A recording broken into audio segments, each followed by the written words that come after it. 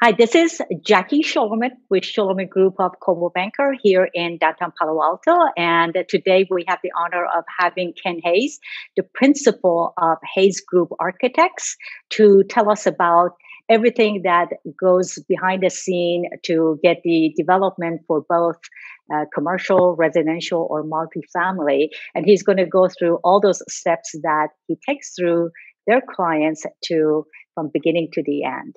So, Ken, let us know Great. what do you have for us?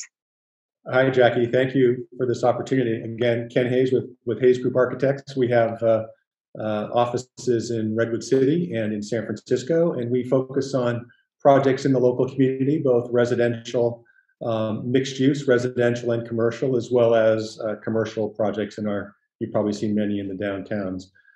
So I just wanted to briefly talk about what someone should think about as they go about considering purchasing land or buying a home, and I'll focus mostly on residential, and what you might want to think about, as you go through that due diligence process with Jackie. And one of the first things would be, what is the zoning for the property? Because the zoning can tell you so much about what kinds of uses are permitted, and most of you probably will be looking at properties or homes that are single family, and single family is the predominant use in most of our communities. But you want to know about the zoning because you want to know what the allowable uses are and what the site development requirements are for the property. What can you do there? And unlike the building code, the zoning ordinance is different in every community. And the building code, although there are some minor amendments from local jurisdictions, the zoning code changes with every jurisdiction. So it always keeps us on our toes. So once you know that you can build your residential home or remodel the residential building that's there, you want to think about, what can I do? And so site development requirements are spelled out in the zoning ordinance of each community, and it talks about things that you've probably heard about: building setback, building FAR, floor area ratio, how many square feet can you have on the property, what the height might be for the building on the property. Are there daylight planes that could start to restrict what you might be able to do and how close you can build to the property line? Site coverage, how much of the site area can the building actually cover, and whether you're allowed to have accessory buildings and what the requirements might be for parking. Most residential uses require 2 covered parking spaces. But that can vary. Can those spaces be tandem, one car in front of another, or do they need to be side by side? And the zoning ordinance will let you know what the requirements are with regard to that. You might also want to do some investigative work to determine whether the property you're buying is a legal non-conforming property. It might already exceed some of the site area requirements for the property. It might be an historic property that could have some restrictions in terms of what you can do because of the historic listing of the property. But even if it is an historic property or a non-conforming property, chances are you'll be able to do something with it. We've been involved in a number of historic building renovations, both commercially and residentially. And there are ways to work with the Secretary of the Interior's guidelines for additions and remodeling to those historic properties. Non-conforming properties can be a little challenging as well, because it might be over the setback. The house might be over the existing setback. It might have too many square feet. And so you won't be able to add on to those properties. But there are chances that you might be able to reconfigure the existing floor area within a footprint or something like that. You might also want to inquire about fire sprinkler requirements. If you have a new building in California, a new home, there's no choice. You need to install residential fire sprinklers. However, if it's an existing building, you have some choices. You might be able to avoid installing the expensive fire sprinklers throughout the home, depending upon what you want to do to the house. And so most jurisdictions regulate that by how much of the floor area or how much of the home are you actually modifying? And depending on how much, usually like a 50% threshold, if you exceed that, it may push you into a requirement for fire sprinklers. You might want to install fire sprinklers anyway, just for peace of mind. You might want to find out if the property is in a flood zone. In Palo Alto, many of the properties are in a flood zone, and you want to find out what the base elevation, flood elevation is, and then work with the Public Works Department and the Planning Department within that community to understand what those requirements are. And FEMA gets involved in establishing those requirements, and there's not a whole lot of flexibility with them. So if you're buying or looking at a property or an existing home in a flood zone, you want to understand what that means to the redevelopment of that property. And again, there are equations that relate to how much are you affecting the existing structure to determine whether or not you need to bring that existing structure above the floodplain elevation. Many people would probably want to not have to go through that expense. So once you've worked with the local, and the planning department will be the jurisdiction that you would work with primarily during this kind of discovery process of the zoning ordinance, also with a design professional like myself. This is our expertise. This is what we do. But once you know what the constraints are, you can hire your design professional and work with them to develop, work with your goals and objectives, whatever problem you're trying to solve, and develop a concept for your home that, again, now we're going to go back. Once you have a concept for your home, you need to talk to the planning department about what the requirements are for getting that concept approved before you embark on hiring the rest of the design team and the engineers primarily, and go through that expense, because you want to make sure that the home receives its entitlement before you embark on that next phase, which would be the construction drawing, or what we call, let's say, the permit phase, and receiving the building permit. So every community, again, unfortunately, is different. Some communities have no what we call design review. Other communities have a very onerous design review process that could take up to a year, depending on how sensitive the site is and what you're trying to do in order to get your property approved or your proposal approved. That process will involve you hiring not only your architect, but a landscape architect, a surveyor, maybe a civil engineer, maybe a biologist and an arborist, a soils engineer, because the the jurisdiction is going to want to know whether the site is buildable, whether it's got adequate, properly, soil, whether there's earthquake faults nearby, or whether you're affecting certain vegetation that might be protected, like trees, oak trees especially, or redwood trees in our community. But the good news is, once you receive your entitlement and the project is approved from a planning standpoint, you're free at that point to embark on the construction drawing phase. And the construction drawings are those drawings that you would prepare with your architect. There'd be some additional consultants that you would hire at this time. This is when we would talk to the structural engineer. This is when we would talk to energy consultants to make sure that we're complying with energy requirements and meeting your goals for sustainability, for instance, and how green you might want your home to be. But anyway, the construction drawings would be the next step on the way to receiving a building permit. And so once you've prepared the construction drawings, which could take several months, 3-4 months perhaps, depending upon how complex your home is, they would be submitted to the building department for their review.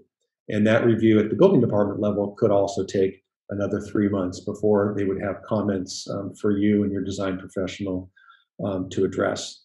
Once those comments are addressed, then the city would issue a building permit, and you would embark on the exciting process of building your new home. So that's where this whole process ends, right? With the home being complete, and you're in, and everybody is happy, and the process can be very rewarding. But you have to realize going into it that it can be fraught with lots of roadblocks, lots of decisions that need to be made. But in the end, the idea is that everyone's going to be thrilled to be living in their new community, in their new home. So that is sort of a really broad brush sort of outline of what you need to go through, and your design professional would be more than willing to talk to you in more detail about every step of the way. Well, the frequent questions that I'm always asked by the prospective buyers or even the homeowners are, especially these days, about ADU. Can I build the ADU? How big of an ADU can I build? What is the Right. process? How long would it take? How long is it from beginning to the end? On top of that, they ask me, what is the average cost for design, permit, and construction. Yes, and we are actually working on a few ADUs currently in our practice. Because of the housing shortage that we're faced with in California, there's been a big push by our assembly to create laws that allow the construction of housing without having to go through the onerous process that I just outlined, or at Yeah. least half that process. Okay. So everyone in California on a single family parcel that allows residential development is allowed to build an accessory dwelling unit, an ADU. And state law prescribes certain limits, certain setbacks, certain requirements for parking, and every community is supposed to put together their own ADU, let's say, site development requirements based on state law. And I believe it can't be any more restrictive. And so state law kind of gives you, I believe, about 800 or 850 square feet as a minimum size for an accessory dwelling unit. It gives you some leeway in setbacks. It gives you leeway in floor area. So if the existing home currently maximizes the floor area that's allowed on the parcel, it typically doesn't matter. You can still build an ADU. You can hook up to the existing sewer that serves the property, the existing electrical service. You don't have to have a separate sewer lateral. And the biggest thing is it's not subject to what we call discretionary review. So this process that I outlined earlier about, I just quickly touched on it, design review, and every community is different in how they approach design review, but it can be a 12-month process before you have your design approved. That's because it's discretionary review. It's subject to everybody's opinion and a review board's review of community concerns, as well as their own. And this ADU process short circuits that. It's considered just ministerial review, and so not subject to the discretionary review. So it literally can go right to building permit. So you would hire your design professional. You still need to understand what the local requirements or restrictions are for an ADU, and every community has now their new ADU ordinance. But you'll find that it's a much faster process getting to a building permit because you can bypass all of the discretionary reviews along the way. So that process would be, you have to design the project with your design professional and submit for a building permit. And so we know already that that's going to be at least 3 months once you submit for a building permit to get comments back from the local jurisdiction. And then you respond to those comments and they would issue a building permit. But to go through the design process for your architect to prepare construction drawings, it's going to require a bit of time. And so that you might be investing 3 to 6 months, depending upon what you want, how complex it is, or how simple it is. But you should allocate probably for the whole process to start until you have your building permit. You're probably going to be looking at, I'm going to guess 6 to 9 months, depending on how quickly you can get through some of that. In terms of cost, it's all over the place. I mean, I don't see an ADU costing any less than what you're going to pay for a custom home. Now, there are a lot of companies out there, though, that are building or that are marketing prefab ADUs. And so since you're not subject to discretionary review, that might be the route to go for some of you, because it's not going to be held to a certain design standard of the community. And so you could theoretically put, a pre-packaged, pre-designed, prefabricated building that then just gets placed on the foundation that might exist. If that's not for you, then you might be subject to a longer period and higher construction costs. So some of these prefabrication companies can offer their product at a lower rate than what you might pay a custom builder to build one for you.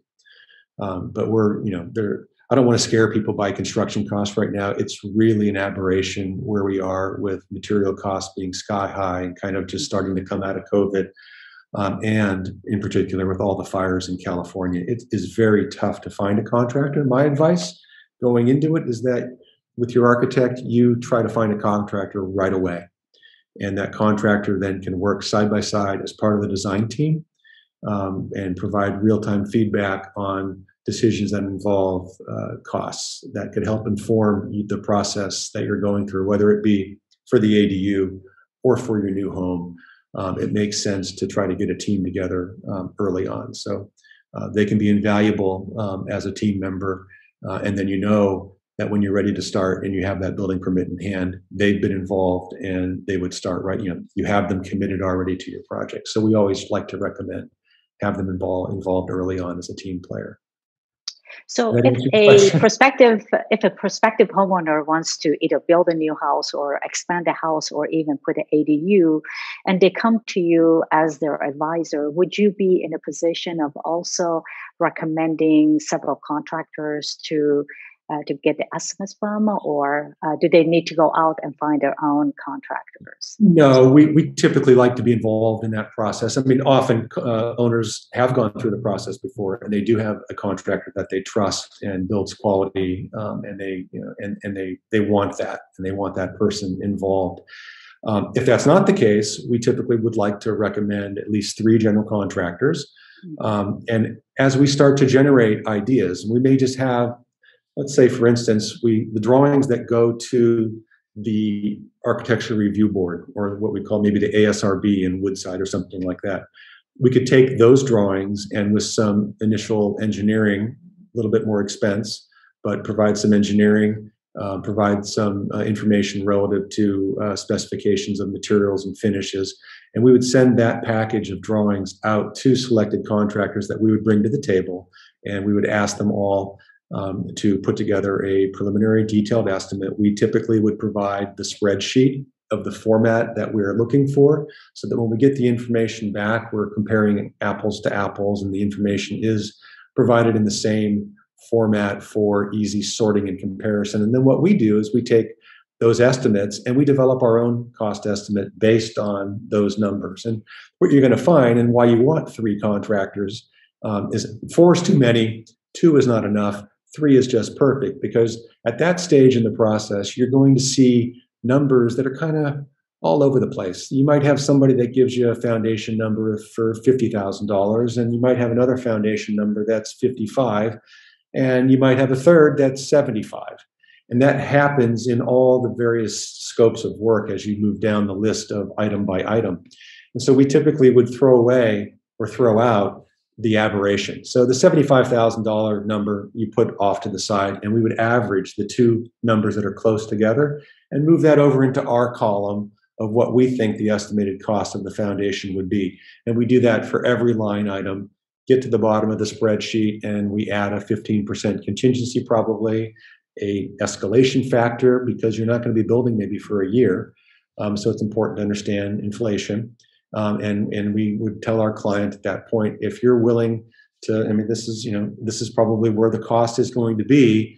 Now look at that, and let's talk about which contractor you want to work with based on their qualifications and maybe what their fee is, what they're going to charge you for their profit and overhead, and what they're going to charge you to run the job, which we call general conditions. And everything else is subject to change based on their subcontractor bids. And so we like the client to focus on the work the contractor does, the personality, can I work with them? And then at that early stage, actually, we are asking the contractor to commit to a fee and general conditions to run the job. And that's treated almost as a fixed bid. And we know everything else will potentially change with the market and with their subcontractor bids. But it would give the owner enough to bring that contractor on as a team player early enough on in the process that they could start to inform decisions that are made later. So that's how we approach it. This is so valuable information. Yeah. I'm sure our viewers have tons of questions that they would like to reach out to you and ask. So what would be the best way for them to contact you? Probably by email, but our office number, we're still working sort of remotely. I come to the office every day, but my email is the initial K, Hayes, Hayes, at thehayesgroup.com. We also have a website, www.thehayesgroup.com. And the phone number is 650-365-0600. And my extension is 115. All right. Appreciate that. Thank you Thank you. so much, You bet. Ken. All right. I hope it helps your clients. All right. So thanks for reaching out.